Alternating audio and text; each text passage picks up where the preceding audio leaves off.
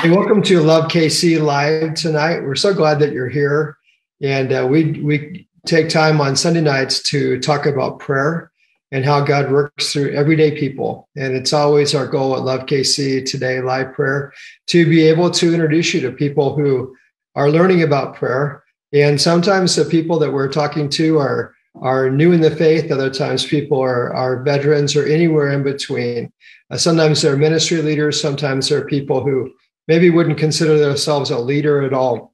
But the one thing we have in common with each one of these leaders is that we're learning to pray. We're learning how that God wants to visit, talk, commune with his kids, and that prayer is easier than we think it is. So we try to put the cookies on the bottom shelf, is what we often say. And tonight, we're very glad to have Amy Mitchell and her daughter Moriah with us. They have founded a ministry in Kansas City called Anchor Her. Welcome, ladies. Thank you. We're glad to be part of it. Yeah. So you two jump in. Feel free to share, take turns, or however you want to do this. But we're excited to hear this story, not only of how you're growing in prayer, what God is doing to answer prayers, but tell us first just a little bit about if viewers might not know what Anchor Her is or know who Amy Mitchell or Moriah is, then tell us a little bit about yourselves and let's start there. Sure. So Anchor Her is a ministry that helps women impacted by incarceration, domestic violence, and addiction. All those three go together, as we all know. And our story kind of, I guess, started Anchor Her because when I was a young mom, I almost went to prison. So that's the incarceration part. And then I also was going through a lot of domestic violence. And I ended up close to losing custody of Moriah when she was a young girl. And so I had to go into a shelter for a time being. And there I got a mentor that came alongside me and really impacted my life, changed my life, helped me with just doing the next best thing.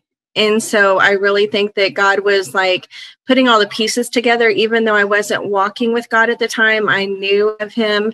He was just like, I don't know, it's like laying out breadcrumbs of what this ministry was going to be through my life. So it's literally just what he took me through is what we take the girls through.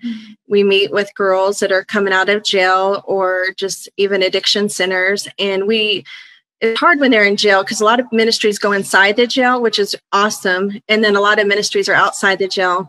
But we literally meet them inside the jail and walk it out with them because that was so pivotal for me, for someone to meet me in the shelter and then help me walk it out, because that's when the real work starts, right? And so that's what we do. And we meet them at coffee shops, local coffee shops like Homer's, and we'll sit there and go through the critical reentry needs that they have. Because when they need tangible things and tangible items, like it's hard just to talk about the gospel at that point when they're hungry, they need fed. And so we do the practical needs first. And then they come to our support group on Monday nights and they get to hear the gospel. And we're just seeing so much progress. We're seeing these their lives are changing. They're getting their children back in the custody, staying off drugs. Man, I'm telling you, these numbers I couldn't even have dreamed and prayed this well, like it is just going so well. And we're so thankful. God is just doing so much. That's a great story, Amy. I love that. Moriah, what's it like for you having lived this? What kind of changes have you seen and what role do you get to play in the ministry? I get to come alongside her and help in all these needs. And it's just been so amazing to see you meet these women and just to see the hope light up in their eyes, that there is like a purpose for them and they don't just have to live in survival, but they can thrive and have a dream. And it's just been so beautiful to do that and get to pray with them and walk it out and mentor them. And it's just been amazing to see them be so successful. She prays for me a lot too. She prays and intercedes. And when I'm freaking out, she's like there to calm everything down. She's so pivotal in the ministry. Yeah. It would almost seem like in a way that Moriah's proof that someone can do this, that a mom can, with the grace of God, get back in control of her life and can get reunited with her family. And this can have a better ending. Very good. John, so you've seen this up close for some time now. So what are your thoughts here? I have. I hope I've told Amy often, but she encourages me and to keep pressing on, keep pressing forward. I don't do a fourth of what these two ladies do, but to keep. I know how big prayer is for the two of them, and how vital God's word is a part of their ministry, because that's what they lean on. And I also know that they have had many months in the cave, going, how are we going to fight our way out of this place, where we're at, not only financially, but just the need was great. But they're making a huge impact in not only in the jail system, but in the RCTC, which is for rehabs. And also, when they come out, they're there for them as well, which is just awesome. Yeah, that's exciting. Yeah, thank you, John. So let's go with the first question, and either one or both of you feel free to answer. What's at the top of your prayer list right now? Okay. At the top of the list right now is really to becoming sustainable, because I feel like sometimes we are crippled by our own success, I would say, because things are happening so fast, and these women, like, they're becoming the leaders, and it's true discipleship, because they're now the ones going back into the jails, and we're training them up to be the next people going in. So it's awesome. And everything's moving fast, but everything came so fast for us. And there's such a huge need out there that we didn't get some of the pay under us that we might have needed and stuff. We're trying to build up our board and different things just to keep us to continue going. That's a big prayer need right now. And also, we always are praying for our girls. We talk to them throughout the week, and we have a lot of intercessors working and praying for them daily. That's great. Thank you, Amy. Moriah? Yeah, I would agree with that. I think we've kind of switched a little bit as we prayed and just growing in the ministry. And I feel like at the beginning, we were always kind of coming with, what we think should happen, or going with our prayer needs. And now just really coming to seek the Lord. Like, what is your agenda, Father? Like, what do you have for these ladies? What do you have for us? What are the next steps? And really just seeking him and what his agenda is. That's so good. I think that, Amy, the place you're in as a new not-for-profit and serving in the way that you do, it's almost inevitable if you do well, you hit these crisis points where you kind of outstrip the beginning resources that you have. And it's not just money, it's time, and it's, bandwidth, it's everything else. And so I'd love to pray for you and anchor her for this need. So let's pray together. Lord, I thank you for what you're doing through Anchor Her. I thank you, Father, for the way that you're meeting tangible needs in real lives, and that there's transformation happening. And these are things that can only happen by your power. So, Lord, we give you praise and we thank you for it. We know, Lord, that without you being in the middle of it, it wouldn't see the kind of life change that it does. But you are. And so we thank you. Lord, along with that, we just pray for your servants, for Amy and for Moriah, and ask, Lord, that you would supply their needs. You are Jehovah Jireh, the Lord who provides. You know our needs even before we ask. You're the one who told us that. And so we come to you. You said where 2 or 3 are gathered in your name, that we can ask you for whatever we need, and then we can have that for which we ask. So, Lord, we're thanking you that provision is on the way, that you're supplying, Lord, both the amount of income that it requires, the amount of resources that Anchor Her requires, the right energy that Amy and Moriah and others can give.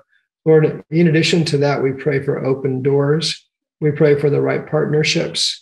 We pray for, Lord, for things that are on your vision list for Anchor Her that might not even be quite clear yet. You told us that we often see it in a mirror dimly. And Lord, we know that as we get closer to the vision, it often becomes more detailed. And so we pray for the next steps to be very clear. And I thank you, Father, for all that you're doing. I pray protection for you around these ladies and around the ladies they're working with. And I pray, Lord, that every single step they take will be blessed and protected, and that you'll expand their borders, Lord. And we ask these things in Jesus' name. Amen. Amen.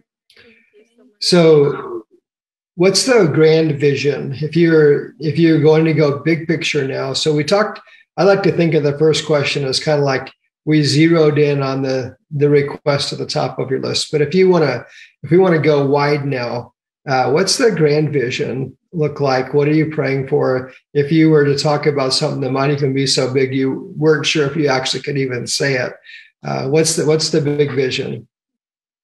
Well, it's always been to go global, because it was something that God given us at the beginning, because globally it's a crisis. It's a crisis of women in need, and we want to see women home with their families. We want to see women home in their communities, sharing Christ and sharing their God stories. Isaiah 61, if we could say what our whole big picture is, it's Isaiah 61, and we are literally seeing them literally build up the cities, the ruined cities, like they're the ones doing it. They're coming out of those old places, and it truly is beauty from ashes. And so, yeah, global, because it's a global need. That's beautiful. Moriah? Yes, I would say the same thing, just global and just giving this out to different states. And it really is discipleship, making disciples, and it's just spreading in Kansas City, and we just want to see it everywhere. Hey, Moriah, I'm not sure I caught all of that. You might want to move the microphone a little bit closer, but I'd love to hear you say that again. Yeah, no, I was just agreeing, just globally, we want to see this. We just truly are seeing disciples, making disciples, and just spreading the gospel. And that's, Great Commission. And we just want to see it spread everywhere. And we're seeing it in Kansas City, and we just want to see it more around globally. So, yeah. Well, I love that. Dream big, because we have a big God, right? If we have small dreams, we're probably thinking of what we can do at our own strength. Big dreams really point to the faith we have in the God to whom we pray. So, John, can you pray for that request? Absolutely. Lord, you tell us in Acts 2, that you will download dreams to your faithful ones, and I echo the dream that Amy and Moriah have, that they don't stop until there's no one else left to tend to, and in the world, and that they keep pressing on. And the only way to do it, and they understand it, is through multiplication, and where that you disciple disciples. And so, Lord, I just pray for a hunger for you, for your word, and for the sun to stand still when it needs to for Amy and Moriah during just their busy schedule. But that you would continue to just pour your favor out and your blessings upon them. I just pray for your best and your highest for Anchor Her, and for the women that are being raised up with a truly only strong anchor that can tie them down whenever the storms of life hit them again. So thank you for what they're doing, and thank you in advance for what you're about to do. In Jesus' name, amen. Amen. Yeah. Amy, tell a little bit about the gal who discipled you. I listened to the podcast you did with Eric Rochester, and I was really interested in how that, you had faith, but it didn't really take you. You didn't know how to apply it. And in the middle of your struggles, this woman, was her name Pam? Someone met you and began to disciple you.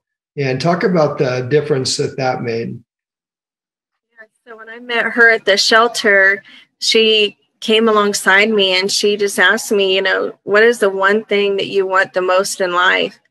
Well, at that time, all I could think of is, at that time I had 2 kids. So I was like, I just want a house. I want a house where we're not getting evicted, where we, can go and be safe and good schools, And she's like, okay, well, that's a vision, just keep going for that. And so you got to take practical steps. And then she would just help lay out the practical steps that I would need to do. And so I'm so thankful for that. I'll be honest, I don't even know if Pam was a Christian or saved. I just know that God 100% used her in my life, and she helped me with the resources and needs. And then, she shared her story of hope with me, where she had been and where she had gotten to. And that gave me just a hope and desire. It really stirred up the hope. And so when we go and share our story with people, that's the first thing you just see chains breaking, because they get so hopeful, and they're like, man, I can have that with my daughter. Man, I want that relationship with Jesus. And it is just so exciting. So I'm so thankful for Pam and all she did in my life. And God uses everybody. He just uses people. That's beautiful. And Moriah, you do some of that kind of one-on-one discipling now, don't you? Tell us a little bit about the meetings that you have. It's just a lot of just meeting with them, seeing first their critical needs, what are their critical needs, and going over that. And then now I'm working with a gal, and we're just going through the book of Acts and really diving in. And it's so beautiful to just see their hunger for the word and wanting to know the word. And they just take it so literally and just to the heart, and just going through and just, kind of like discipleship, and just doing prayer requests and going over their prayer needs. And it's so cool to see then the people we mentor going out and then helping others and seeing them pray for others and wanting to bring people in. And a gal that I am mentoring is starting now a home for people coming out of homelessness and addiction. And it's in Lawrence, Kansas. And so she just started that. And so it's been awesome to see. That's so exciting. I love to see the generations, not only physical generations as a mother and a daughter, but generations of disciples who make disciples, who make disciples. So encouraging. Well, now kind of my favorite question is, what are you learning lately? What are some of the lessons God is teaching you? It could be around prayer, or it could be around anything, but you know that the Holy Spirit's a teacher, and he is constantly instructing us. So they don't have to be big, grandiose kinds of things. It could be even a very small thing. But what are some of the things that God is teaching you? One thing that I know that he's teaching us, and she touched a little bit on it, is the whole time it's been cloud by day, fire by night with God, and him leading us with the breadcrumbs and everything, and just trusting him. But then I think at some point I was kind of trying to jump ahead a little bit. And he's literally, it's back to just, what is on your heart, Father? What do you want, Father? Because when I try to go out on my own and start something, or I try to say yes to too many things, it never works right. And then I rein back in and I'm like, okay, Father, what is on your heart? Where do you want us to go? And I'm learning to be obedient to that part, because it works out so much better. So good. Yeah. And that's one of the ones. What are you thinking? I would say for me, it's just thinking the God thinks so much bigger than we do, and just seeing that. And even when we first started this, I was just thinking, we're going to help the girls and get them, sustainable and a place to live and food. But now I'm just oh my gosh, they're thriving. We have women starting homes and women becoming authors, and God just does so much more than we can even think or imagine. So it's been cool. I love that. It's so encouraging. When I started LoveKC, Amy, one of the things that the Holy Spirit whispered to me on one particular morning when I was having a quiet time with him, praying and reading my Bible, I felt like he said, I'm going to lead you like Abraham, a step at a time. And my feeling was at that moment, shoot, I really want to see, where are we going? I want to see the roadmap, and what I learned later is there's nothing more intimate than having to trust him really step by step. When you don't know exactly where you're going or how to get there, and you really have to depend upon God. That requires an intimacy that you might not discover any other way. And so that can really be a blessing. And so if right now you seem to not necessarily know the next step, I would say, don't worry, you'll know it at the right time. Like when it comes time to make a decision, you'll know what decision to make, and you'll know what to do, because that's the way a good father leads his children. That's true. So good. I like that. Thank you for sharing that. Well, Moriah, I wonder if you could you lead us in a prayer for anybody who is out there listening, who may be trying to figure out what their next step is. Like maybe they're in a situation similar to what you are. You know that you have big visions and plans and dreams and hopes, but life is daily, and we need God's help every day, every step. Can you just pray for maybe even picture some of the girls you work with as you pray for these people who are taking next steps? Father, we just thank you that you are a good father. You are our counselor. You are a friend, Father, and you just lead, guide, and direct us. And so, Lord, I just pray for anyone out there that's just seeking the next step, Lord, that you would highlight it to them, Father. What is their next best step, Father? And as a lot of our girls say, baby steps lead to great success, Father. So just show anybody who's out there just what is their next baby step, Father. And just give them comfort, Lord. Just comfort that you see them, you know. Give them patience, Father. You say, blessed are those who wait upon the Lord, Father. So I just ask that you would give them patience, Lord, and comfort, Lord, and just guidance, Father. And just the courage to step out to, Father. Just courage to get help if they need help, or to make a next step, Lord. Just give them boldness, Father. And we just thank you that you're a good Father, and your eyes on the sparrow. So we know you take care of us. In Jesus' name, amen. Amen. Amen. I love that. You know, Amy, when you thought about the opportunity to be on the LoveKCtoday live live prayer time, there may have been some things that went through your mind of, I'd like to talk about this, or I hope they ask me that, or this is a great story I'd like to tell. We may not have hit on those particular things, but if there was something in your mind, I'd love to give you a chance right now to talk about that or share that story. Anything come to your mind that you'd like to share with those who are listening? Yeah, I think that I guess one thing I would say that I really like about our group and the support group at Homer's Coffee that we have is that women that have never heard anything about Jesus, know Jesus, they're knowing that if they come in there, that they're going to be seen and cared for and loved no matter where they're at. And so I just encourage people, everybody says, like, they call our group church, they call it faith-based, there's so many names for it. And yes, it's all of that, but it is just so open-armed and loving, and anybody can come at any point in their walk. And like I said, I loved God. I thought I loved God and knew God, but I really didn't have that true relationship until later on. And it's just about taking those steps and getting in. So we just want everybody to know that they're just welcome at any place that they're at, and that we just love everybody. So diversified and beautiful in our group. Yeah. That's awesome. So Moriah, how do people find you? If someone wanted to check you guys out and learn more, how would they do it? They can find us on Facebook, Instagram, our website, www.anchorher.org. And then a lot of referrals we have are word of mouth too, or they just come to our support group on Monday night at Homer's Coffee, 6 to 8. They come and find us there, and that's always a good starting point for people to find us. That's great. Well, John DeWitt has been singing your praises and wanted to have you on for some time. John, anything you want to add? You've been doing a lot of listening. I haven't called on you, but anything you want to add? I call Amy my wonder twin.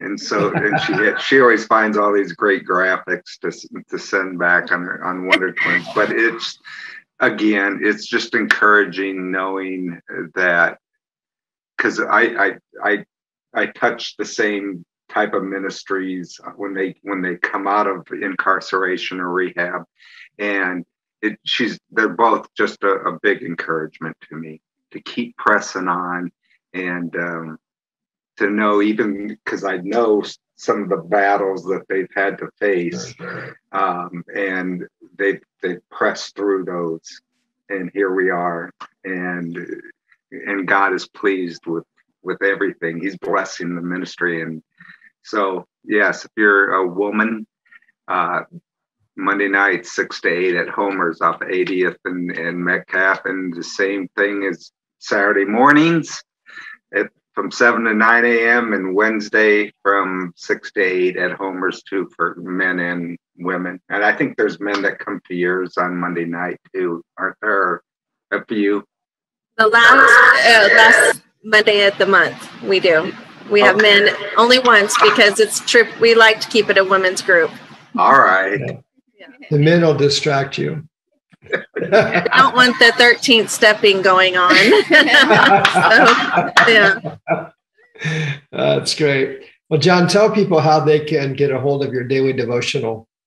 Well, you could send me an email if you'd like to get blind copied on an email, and send that to DeWittJ, DEWITTJ @live.com, or on Facebook, you can like the Facebook page Stretcher Bearers, 2 words, Stretcher Bearers, and you'll see them posted every morning there. A little encouragement, a little of God's word. Yeah. So if you're joining tonight, maybe you just joined to listen to Amy and Moriah, a little bit about LoveKC. LoveKC is a ministry that helps people learn how to live their faith with confidence and know what to say to their friends to lead their friends to Jesus. So you can find online tools. You can go to the LoveKCtoday Facebook page and find these live prayer sessions every Sunday night at 6 p.m. And then you can also find 2 podcasts a month. And what we try to do at LoveKC is help individuals, help churches or ministries be able to live the life with such an intimate and joyful life that others want in.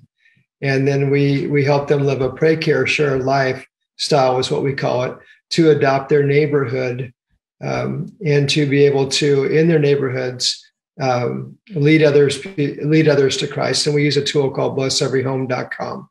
So if you were to use blesseveryhome.com, you would get 5 neighbor names every day for which to pray. And then every day would literally walk you around your neighborhood. 40 is usually the default number, but you can also add in friends, you can add in relatives, you can add in anybody without an address. They'll show up in your daily 5. It's just a great reminder of a way to start your day with prayer. So I have a prayer reminder set up to pop up on my phone, and you can use the app or you can use the online tool. And it just reminds me to pray for my neighbors. And, our neighbors aren't just our literal neighbors. They're anybody in our sphere of influence where we live, learn, work, or play. So we love meeting new friends in the ministry. Thank you, Amy. And thank you, Moriah. It's been great to have you tonight. Thank you so much. We appreciate it. Thank you. Yeah. Thank you, John. Well, God bless you guys. Have a great week to come. All right. Thank you. Thank you.